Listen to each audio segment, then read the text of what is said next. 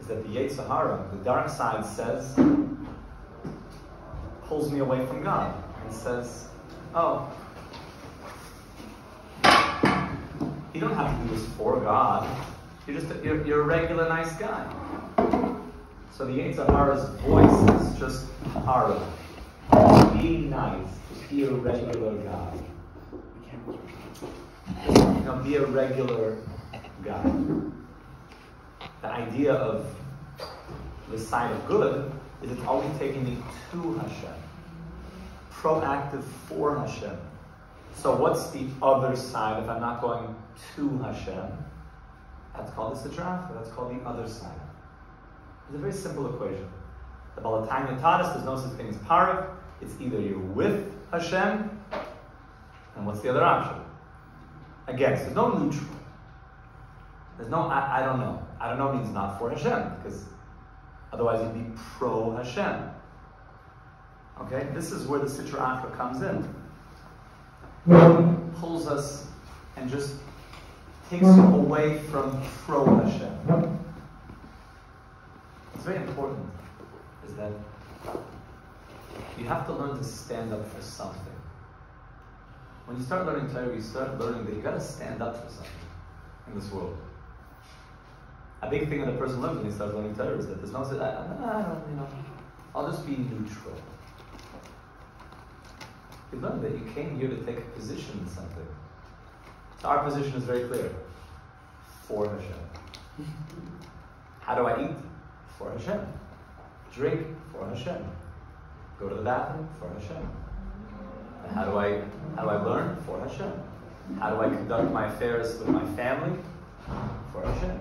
My business affairs? For Hashem. I infuse Hashem into everything I do. So if I say that, when I'm learning, that's for Hashem. But when I eat,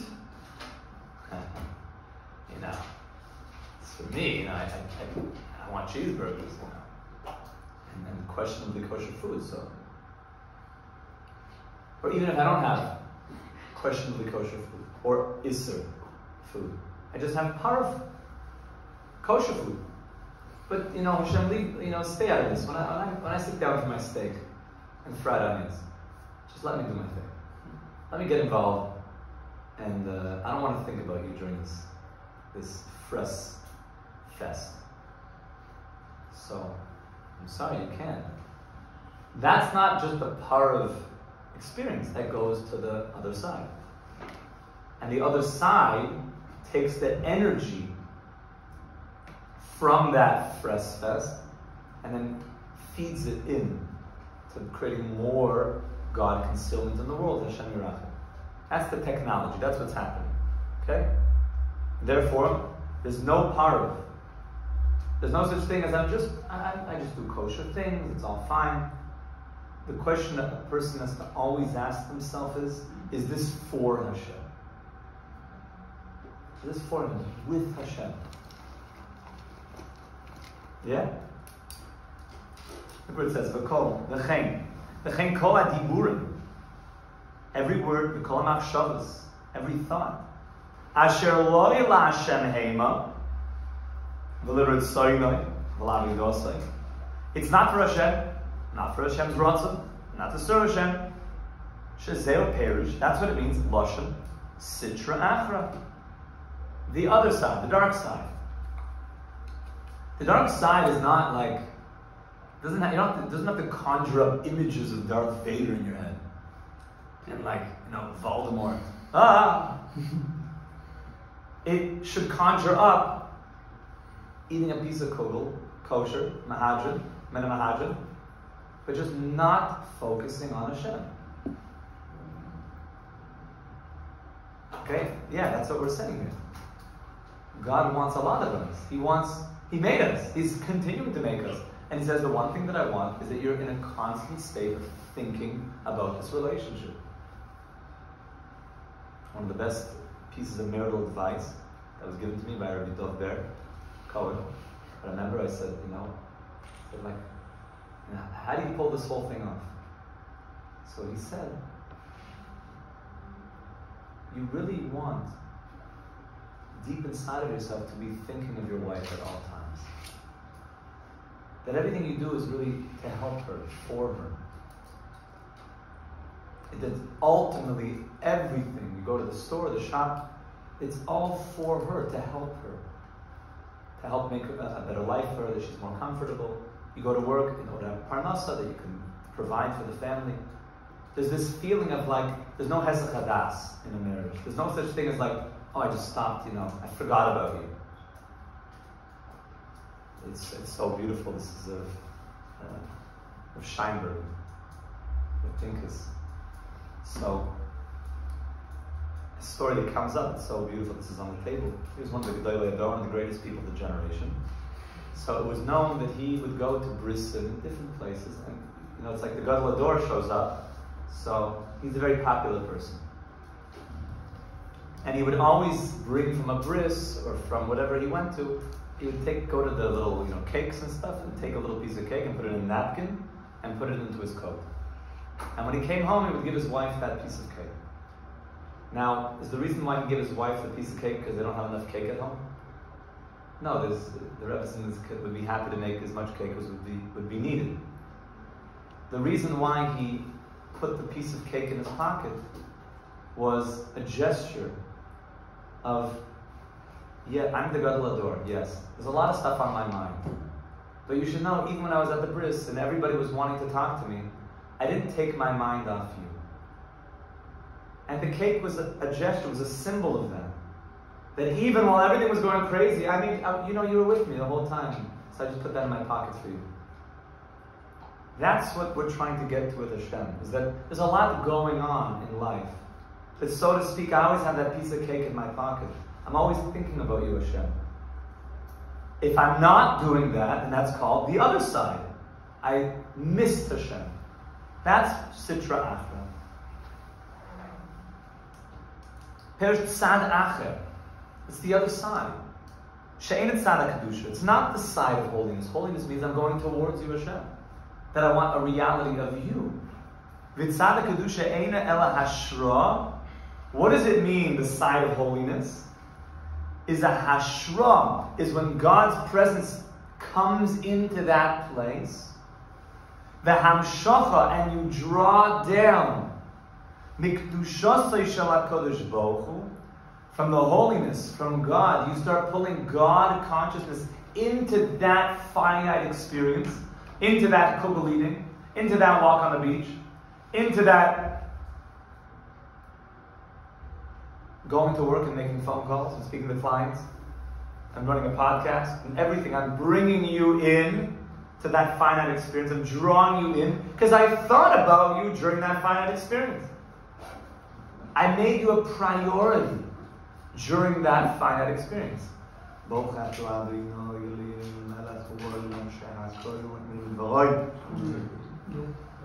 I made you a priority. I remembered you. Like Rav Pinkus Scheinberg, remembering his wife at the bris. I'm thinking about you. So, what happens when something is taking your full attention? And it deserves to, like a surgeon, a frum surgeon, Hashem Shemayim, he's a doctor.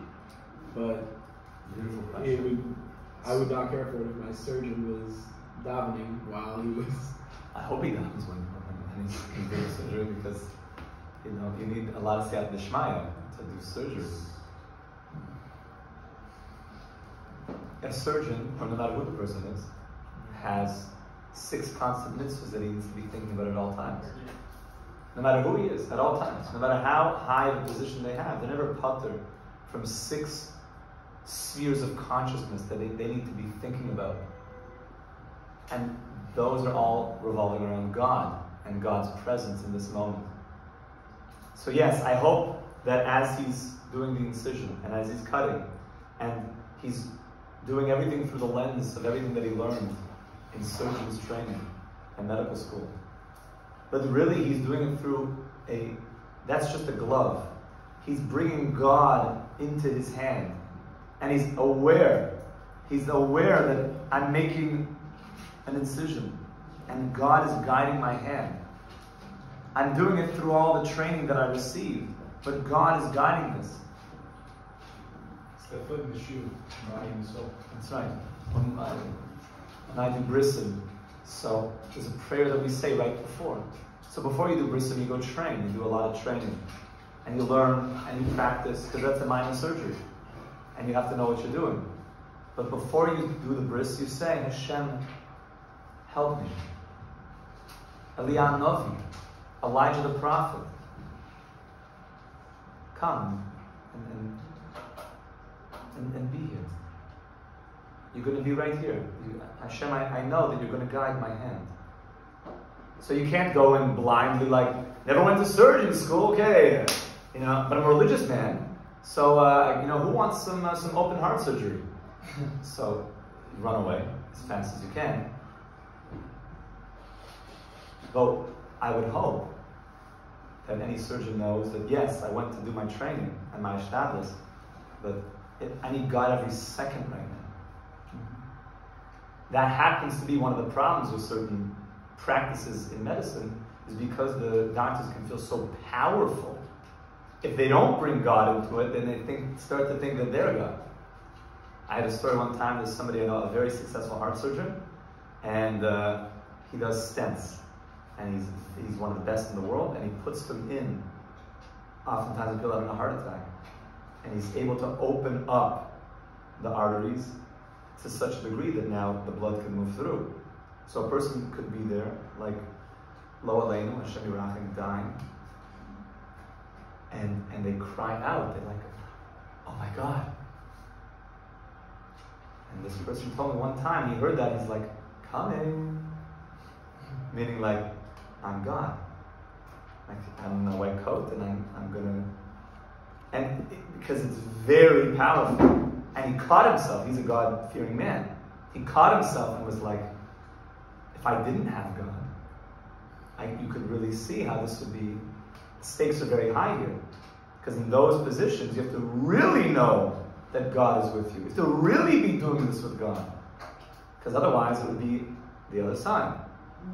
It might be very good, but you really want to know that this is with Hashem. This is our charge. This is the mission of the Yid. Is everything is with Hashem. Everything is with Hashem. So where does God come in? Where is that dwelling place that God comes in? Where we bring down God into the finite. And look at this. Excuse me. Ve'ena kadosh baruch hu shoyra ella al davar shebatel eitz lo yisboah. Hashem only comes to a place where the finite nullify themselves to the infinite. That's where you find contact with God. Let's just say that again. God will come into a place where the finite moves away. When the finite says that there's something much bigger, the finite says, I'm not the end of the story. I'm just an empty vessel for your light. I'm a surgeon, and I know everything that I learned in school, but it's ultimately God, you're the one guiding it. So God can fill that place. But we say that these people are meditating on the mountaintops of the Mevato, and that Hashem is there, that this place of emptied out. Yeah, it could be that he is, as long as they're being machaven for. If you empty out to bring another finite God into you, you can empty out to bring a lot of things into you. A person empties out, I'm nothing, because I'm really excited to bring in another idol. I want that idol to fill me, to possess me. So you got to know, you're emptying out, but what do you want to come in there? If a person really, really empties out and says, I want the one to fill me. The one, the only one, God. That's good. That's very good. This is for all of humanity. The whole world can have this. Is that the kind of thing we're supposed to be doing right next to Shemona Esrei? On Shemona Esrei, you get to a place, it's so silent that you're like totally mevatel to Hashem. And in that place, you're actually able to, with total bittul, whisper and bring down all the blessing that is needed for humanity. Because you're like emptying yourself and allowing. Because you're emptying yourself, and I'm not sure if you noticed, but the entire Shemona Esrei is in the plural. It's not about you. It's really hard to have that kavanah, but it's mamish not about you. Try tonight on Ma'ariv to actually not think about yourself once in Shemona Esrei, and actually read the words. Shema Koleinu. God, I'm actually davening. Every person's prayer should be answered. It's not about me. I'm emptying out. It's about God coming in to the world. Boinei Yerushalayim. Build Yerushalayim for everybody. This is what we're davening for. There's an emptying out, and God says, now I can come in. Let's just see it in a couple more lines. So whether that bittul is bein the poil mamish, whether it's like angels that are completely, in actuality, nullified to Hashem, they have no semblance of like my own job, my own mission is separate than God. The angels don't rebel against God. It's very important. There's no power struggle between God and the angels. They don't break away. They're completely faithful servants to God. They're very real angels, extremely real. They're spiritual entities, completely real. They have a finiteness about them, much less finite than us in this world. Their finitude is spiritually finite, but they are totally given to God. Their name is their mission. Their name is their mission. So Raphael means Rofeh Kel, the healer of God. Whenever there's a need for healing, that angel goes and heals. They're nullified to God. Just I'm your healer. If you want me to carry out healing, I will go and heal. Gavriel, the Gevura, the strength, the might of God. If you want me to carry something out, which requires strength, justice, judgment, I will go and do that. So the Malachim, which mamish, that's why God, you see, if you could see the angels, there would be tremendous revelation. They're not physical, you don't see them. But if you could experience, and people do, that presence, that consciousness of the angels, as people do after 120 years, people have some visions, that there is a tremendous God illumination in them. So whether the Malachim, or Bein B'Koyach, or whether those who can nullify themselves in potential, Kekol Ish Yisrael Lamata, like every single Yidla, down here in this world, Shebekoycha Liyos Batul Mamish Legabe Hashem Yispalah, because every single one of us can nullify ourselves 100% to Hashem, even if we're not doing it right now. We have the potential. Why? The Mesiris Nafshay al Kedushas Hashem, because we all have the potential and the willingness deep inside that if push comes to shove, a Yid will give up his life for Hashem. If somebody says, shoot that person, I will shoot you, the person says, I can never do it. I can't shoot them. God said, that's a red line. I'm willing to let my life be taken. Because what you are, God, is the most important. B'chol levavcha, b'chol nafshecha, b'chol me'oidecha. My whole nefesh, I'll give up my life for you, Hashem. That means that's the ultimate bittul, right? I'm literally willing to just totally get out of the way. So even if a person doesn't ever do that, in actuality, because he's willing to, there's already a God presence that is very powerful that can come to that person. And therefore, Amru Chazal shafilu echad sheyoshev oisik b'Torah, even if one person is sitting there learning Torah, Shechina shruya, because that one person is totally bottled to Hashem and has the potential and the ability and the want. If I have to give my life to Hashem, I will. So that one person sitting there is this conduit for God consciousness, and he's doing a mitzvah too. The kol be'asara shechin t'shari. Even if 10 yiddos are there and they're not even doing a mitzvah, they're just hanging out, drinking some kosher, schnapps, telling jokes, clean ones. The Shekhinah also comes. Why? Because they're not doing an avera. But I thought you said they have to be doing something positive. The fact that there's 10 means that they're bottled to the minyan. They're nullified to something else, and they would all give their lives for Hashem. You hear that? Just by the fact that there's a potential, the Shekhinah comes. That's why davening, being a minyan, it's a very big thing. Like, what do you see people like that? Asiri Kodesh, Ma'ayiv, you got 9 shoes just done. Minyan. And people will wait there. Minyan, Asiri Kodesh, Asiri, because they know there's a major Shekhinah that we want to be bottled to the minyan. We want to go to a larger unit. That's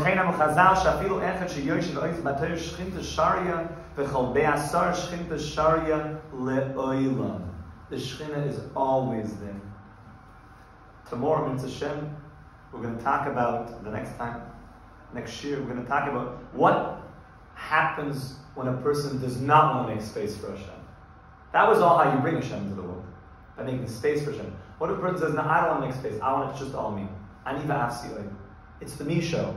It's all about me. It's all about me.